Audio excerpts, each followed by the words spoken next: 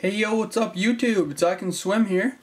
Today I'm going to be bringing you another great tech tutorial video. So what we're doing today is we're going to clone a hard drive absolutely free. So to do this, we're going to need a few things. We're going to need our internal hard drive, and another hard drive that we're going to be copying the files to. You're going to need an external hard drive connector that'll connect to a USB port. I'm using SIG's USB 2.0 to SATA/IDE. And you're going to need your computer. And that's it. So what we're going to do first is we're actually going to download this little tool. And I don't want to call it a piece of software because it doesn't actually install. It's just a little self-contained program that creates a bootable file on an external thing, like a USB drive or a CD, or if you have an external drive, you can create it on that. It doesn't really matter. So what we're going to search is EaseUS Disk Copy Home Edition.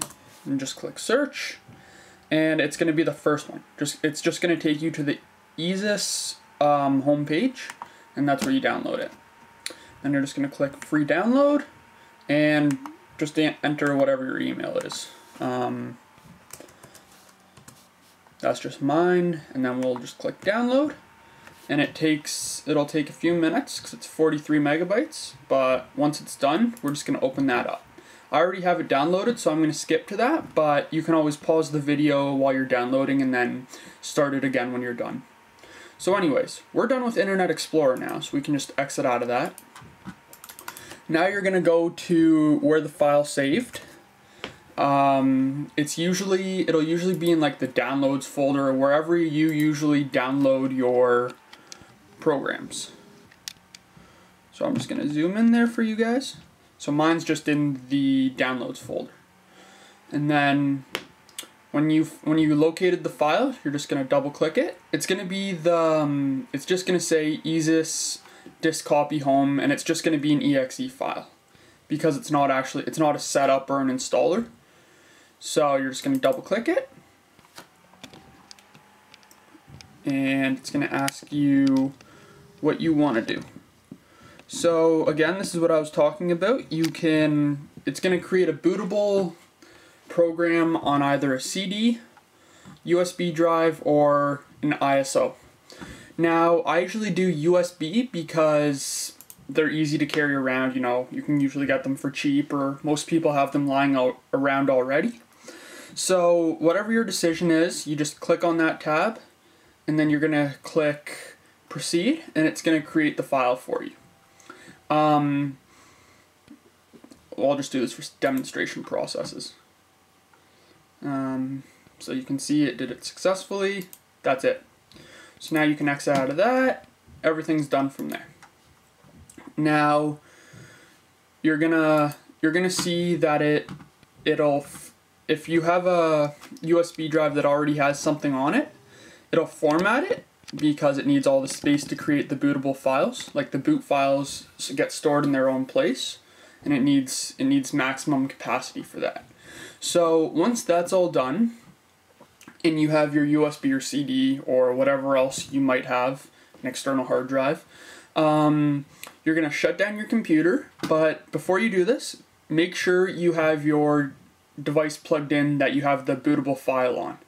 Now, if it's a USB drive, I mean, most people can figure that out. If you have a CD and it's already burned, you just put it in your CD drive. If you don't have it burned, you can always download a free burning tool, and Windows actually provides one as well that isn't too bad. But if you want like a higher end one, you can always do like ISO burner, or there's a million of them out there. You can just search it in Google. But once you have that done, I'm just going to skip over that whole process. Once you have that done, we're going to restart our computer, and then we're going to boot into the bootable device we just created. So you can do restart. I'm doing shutdown because it skips the splash screen on my Toshiba for some reason. But Anyways, that's another argument there. So when you have that done, we will continue. So as you can see, mine's just gonna reboot quickly.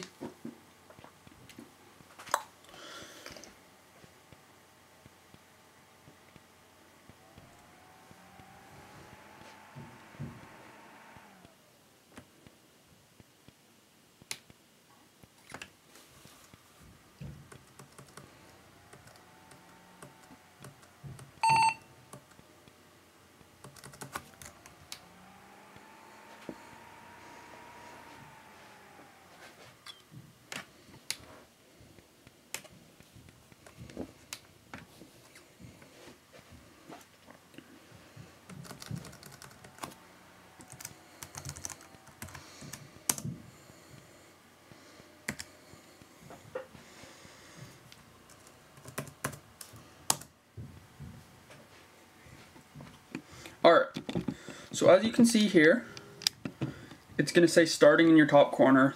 This piece of software doesn't have anything too, I guess, visually pleasing. It's very basic. So it'll just load that basic screen. You can see the little logo up there. Nothing really exciting about it. Focus. And then this is the clicker it uses while it loads for some reason, but that's not important. So this wizard is going to come up now. So it's going to say, welcome to the disk copy wizard. This wizard will help you to copy your hard disk or partition to another location.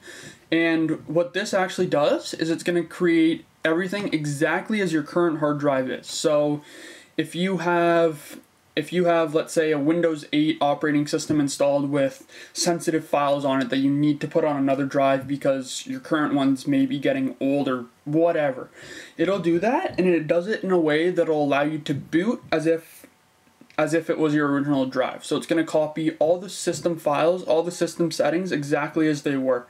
So when you swap out the hard drives, it will boot up just like your old system, your old hard drive, sorry.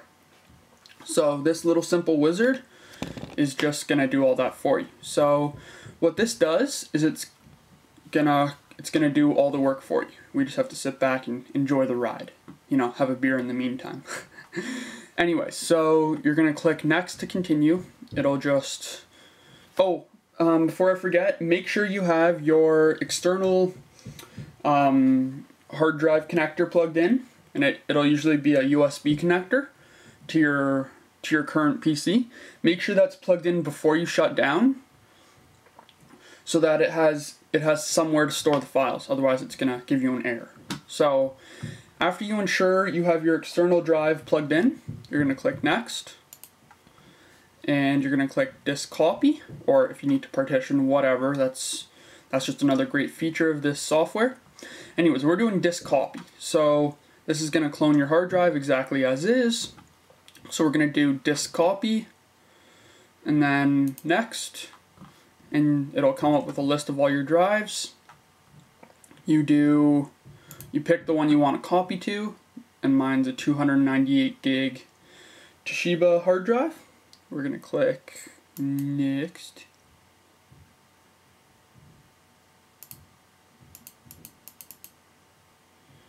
Just next a bunch of times, and proceed.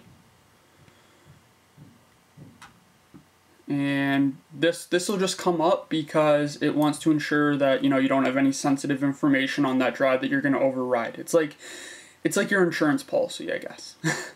Anyway, so you just click yes, that's fine, and it's going to do all this for you. So you can see that mine's doing all this right now, so yours is probably doing the same. So I'll be back when it finishes. So once the copying is done, you will get a message displaying that it has successfully been completed. Now once this is done, you can either press the done button and it will take you back to this screen you're seeing, or you can press the quit button and that will actually shut down your computer and shut down the program. So I'm gonna go ahead and press quit, and I'm gonna shut down my computer, put in the hard drive we just cloned, and then we'll boot it up and show you what it looks like. So we'll see in a few minutes. So as you can see, everything is back to the way it was.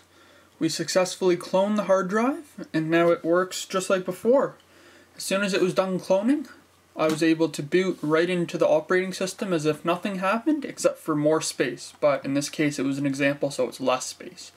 And that's why you can see less icons, because I had to remove some stuff and optimize it so I could show you around and show you that everything still works. So like we can still get on the internet and search whatever, you know.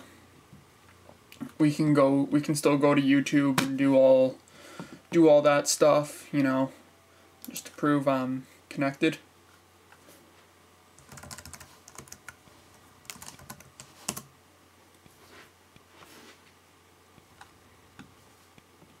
And there you go. So everything still works.